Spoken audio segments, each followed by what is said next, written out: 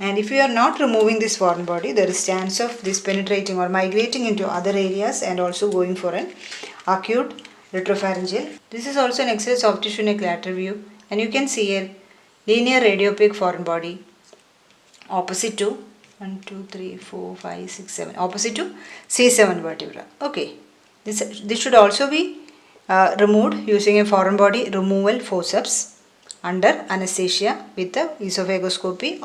And what about this? Here also there is linear radiopaque foreign body opposite to